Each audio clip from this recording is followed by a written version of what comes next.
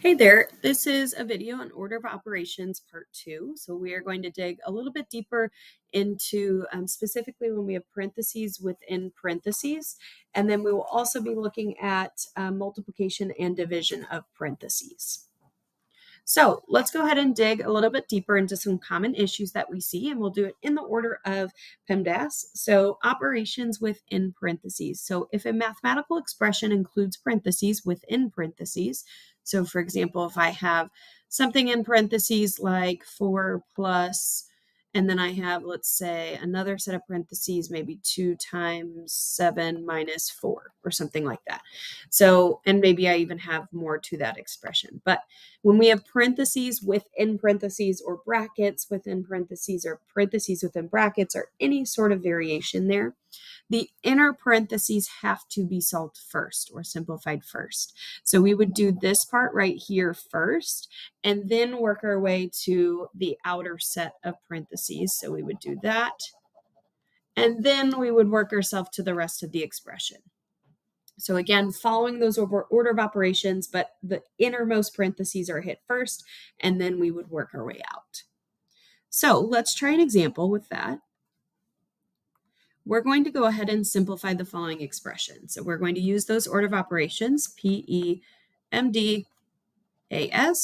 So we'll start with parentheses. Now we notice that we have two sets of parentheses here. We have a set of parentheses here and here. And then we also have an additional set of parentheses here and here, the blue. The blue are inside of the pink, so we do need to start with the blue set of parentheses first. So we're going to go ahead and do 3 plus 2 first. So we will leave 5 plus 2. This operation right here, when there's nothing between 2 and the parentheses, is really multiplication. So I'm going to do 2 and then times for multiplication, and then whatever we get in this blue set of parentheses. So for that, 3 plus 2 is 5. And then we have our last pink parenthesis and then divided by 3. So we can eliminate those blue parentheses when we evaluate the 3 plus 2, but we can't just write 2, 5. That would look like 25. So you would leave that as 2 times 5 since that is multiplication. Now we can go ahead and do the part in the pink parentheses. Notice that this time we have 3 numbers with addition and multiplication between them. So we are within parentheses still in our overall order of operations, but within parentheses, we have to follow the order of operations just solely within those. So looking at our order of operations for that specific set of parentheses, we already did our blue set of parentheses. There were no exponents. So now we are actually on multiplication and division. So from 5 plus 2 times 5, we see that 2 times 5 is multiplication. So I'm going to leave 5 plus, and then 2 times 5 is 10. And then we still have divided by 3. Now we are still working within that pink set of parentheses, which I now have written in purple. So now we are going to go ahead and complete our addition and subtraction since multiplication and division has been done in those parentheses.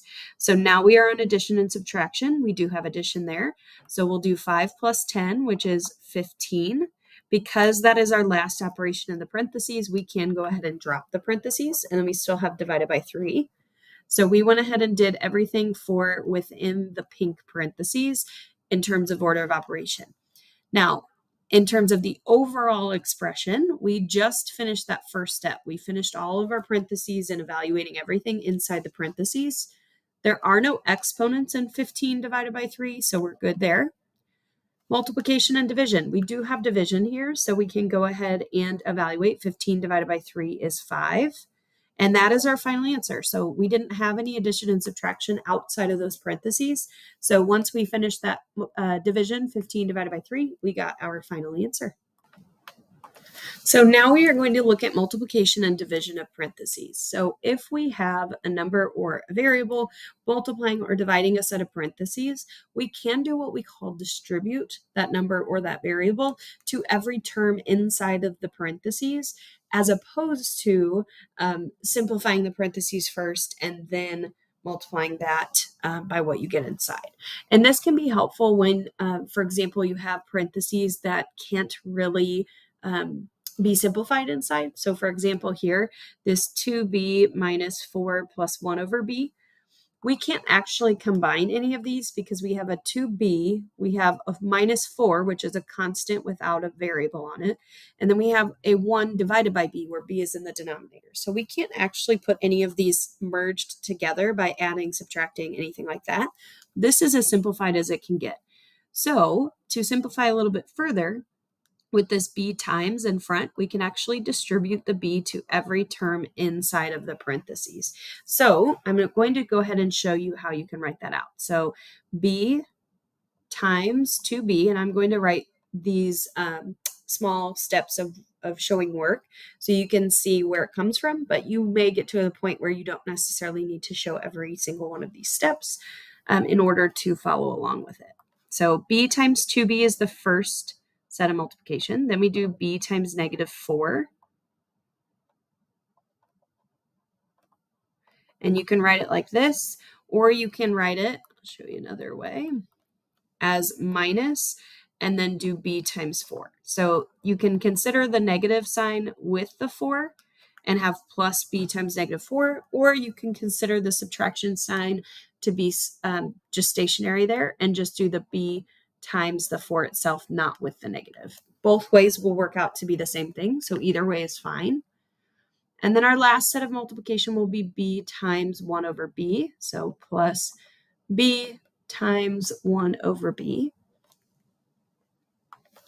So to simplify that, b times 2b is going to be 2b squared, because b times b is b squared, and this b is essentially a 1 there. 1 times 2 is 2.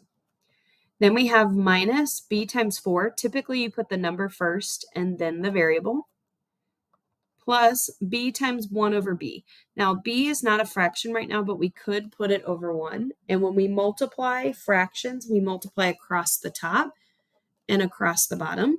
So we would be doing b times 1 on top over 1 times b on bottom, which is b. So b over b, we can simplify a little bit further. So I'll leave 2b squared minus 4b plus 1. When you do b divided by b, you get that 1. So this would be our final answer. We cannot actually simplify any further because each term, 2b squared, 4b, and 1, each term does not have the same variable. This one has no variable, this one has a b, and this one has a b squared. So none of them are what we call like terms, so we cannot combine those together.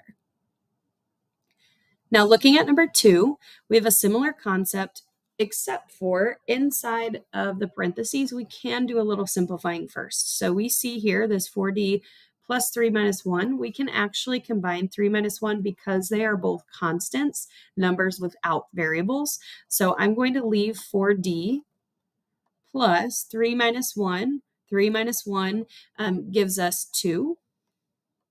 And then we have a parenthesis there and then divided by 2. So I could not do 4d plus 3 because one of those has a variable and one doesn't. So that's why I did not start there, even though that does come first, left to right. I can't simplify that, so that's as simplified as it can be. And then I can go ahead and do 3 minus 1 and gives us 2. All right, now at this point, I can't simplify any more in the parentheses. So this is where that same concept that we just used on the last one comes into play, except for we are not multiplying by the 2 that's outside of the parentheses. It is actually divided by 2. So we are still going to distribute that divided by 2 to each term.